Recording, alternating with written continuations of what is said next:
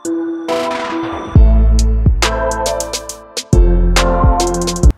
going on, HPP fam? Welcome back. It is the end of another amazing year.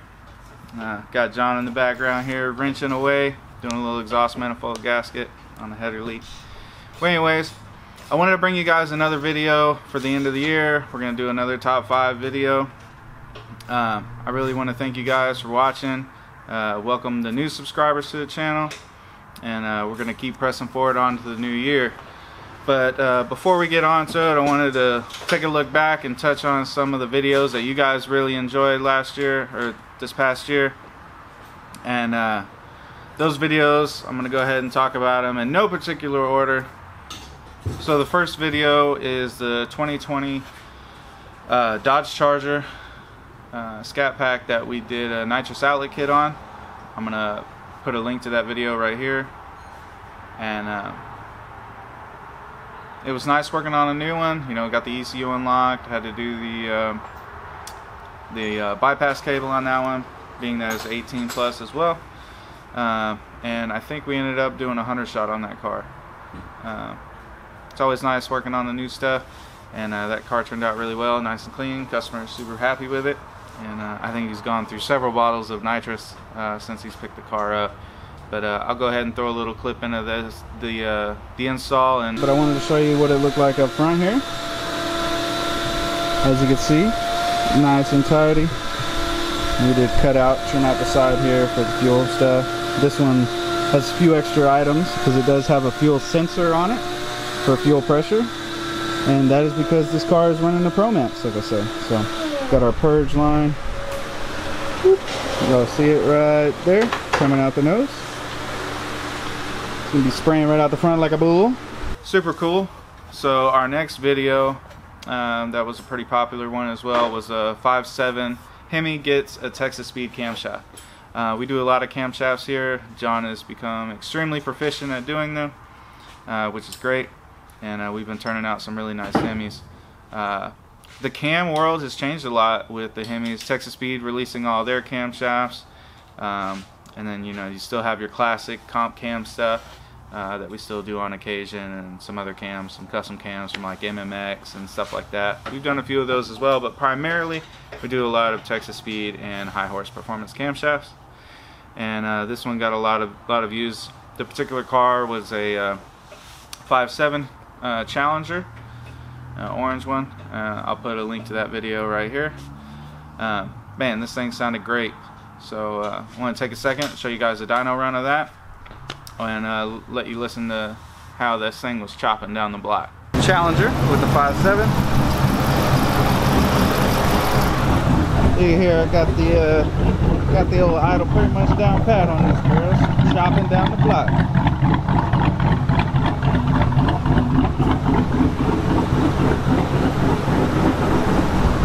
Everything's looking good. I've already made a rip on this thing, and making some power already. Our fuels are already looking good. I mean, this thing's almost done and we only a couple pulls in. So I'll let you guys hear a couple pulls. Let's get this thing wrapped up, wrap this week up. Hope everybody has a good time at We Are Mopar. And let's get after it. That's where this car is heading to.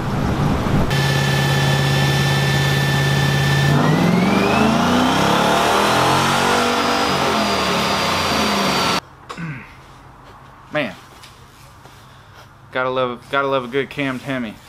So moving forward, our next video that was pretty popular this year was our let's take the Whipple off and put a Pro Charger on. Which, as you guys know here, we're a big fan of Pro Chargers. We really like them. They make good power. They're reliable. Can't say enough about them. But in this case, our customer, aka Jiggawood, that car is a built 426 car, and it had a Whipple on it. When he first started coming to our shop from I think a couple years ago now, we've been maintaining that car for him, and I've been in his ear about taking that Whipple off. And not that Whipples aren't great and make good power, I just feel they're not as efficient as the Pro Chargers. not in the trim that they come in on the standard kits that you guys get. You know, they heat soak pretty bad. So he finally took our advice and we ripped that Whipple off, and we put I believe a D1, it may have been a D1X, I'm not sure, it's been a little bit since we did it. Put that on the car and made, you know, new horsepower record for him. And he came back about a week and a half after picking the car up, and he was like, look man, I don't know why I didn't listen to you sooner. He said the car drives like factory again when you're just cruising around, and then when you hit the throttle it's a monster. So he was super happy with it and glad he made the change. And a lot of you guys like seeing that content of us pulling that Whipple off and putting a Pro Charger on it. So I'll post a link to that video up here, and let's take a look at see what the process looked like on that. We've got Jigawoods on the dyno. Gonna strap this thing down and start tuning it. We've got pretty much everything wrapped up on this thing. The Pro Charger looks gorgeous. The Holley Sniper EFI manifold looks great. We had to modify a few things, but we got her all together. This car got a D1X with the large race Pro Charger front mount, the naturally open stated big red race valve, so it's going to be making some noises as she goes down the road. We also put I think it's an 18 plus front grille in this thing. We still got some lights to put in, but that's low on the priority list. We want to make the horsepower first, and then we can make it pretty when we're done. We'll go ahead and get this thing strapped down. We'll start tuning on that. So that was pretty cool. Enjoyed that one. Our next one, this is one that a ton of you guys really enjoyed, and I think it's one that's a very popular topic this day and age, and that is Torque Storm Supercharger. This video was Torque Storm Amore is what it's called. We had I believe the car was a 2015 Challenger with a manual gearbox, and this car was brought into us, I believe, just for tuning. I had another video that dropped that's a Torque Storm one that's taken off pretty well, but just due to the time that I'm making this video, it didn't beat out this one. So we've got a couple of ones. I'll post a link to this video up top here. But this car was built 6.4 that already had a Torque Storm on it, and he brought it to us for tuning. And we ended up having to make some other changes and tidy some stuff up. But the Torque Storm kits overall are fairly decent. The thing about them is, you know, they're it's only the bracket and the blower and a few other things. So you still need to source an intercooler and piping and have that stuff fabricated and put that together onto the car, and supply your own fuel management stuff, i.e. your injectors and your fuel pump. So they're a great option as far as you know, a little bit cheaper price, but then depending on what options you go with to complete the kit, you may not really be saving too much money. And then as far as efficiency is concerned, I feel like the Pro Charger head units are still quite superior to the Torque Storm units. And a lot of you guys online have made comments about how you've done the smallest pulley and that it'll only make 5 pounds and yada yada yada. So there's some changes, and depending on what you guys do with your setups, that's going to dictate how efficient it is anyways, and how much boost the kit makes. So do your due diligence, do your homework. You can message us on Facebook, Instagram, YouTube. I don't answer as many questions as I'd like to, but we're very busy down here, so try to keep everything on Facebook. It makes it a little bit more organized. But that's here nor there. I'll post a clip of some dyno runs from the Torque Storm setup.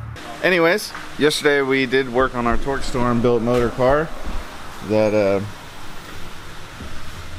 got brought to us for a tune, and come to find out, it needs a fuel pump. Go figure. We found that out. Just fuel was running away up top.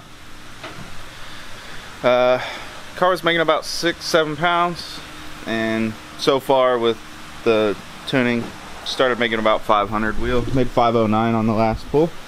Well, there you have it. There's some little Torque Storm action, and the final video from our top 5 this year. You already knew it was going to be on the list, and that is Hector's twin turbo scat pack.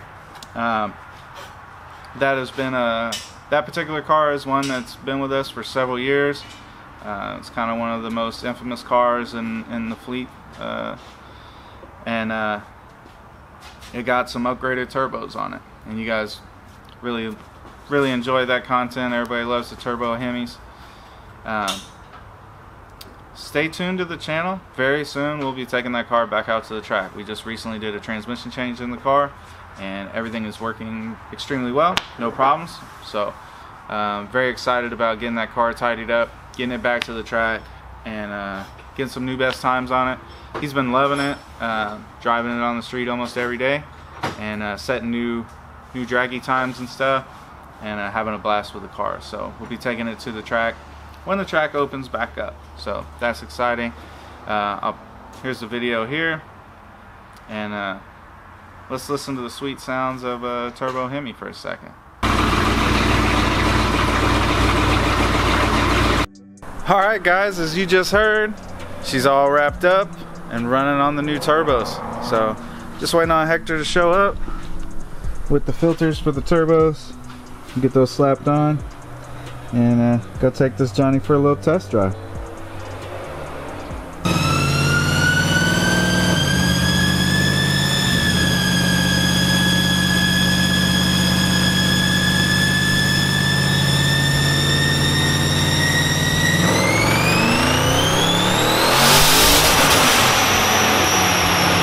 Gotta love those turbo sounds.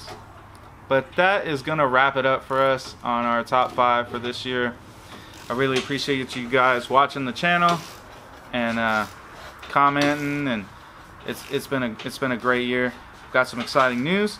We are finally gonna have a merch drop. We're gonna have some shirts and stuff for sale soon. Just stay tuned to the website or any of our social media outlets when that stuff drops. You guys will know, and hope you guys get some merch. Support the shop. I really appreciate it. Anyways, I hope everyone had a Merry Christmas and has a Happy New Year, and we'll see you in 2022. Peace.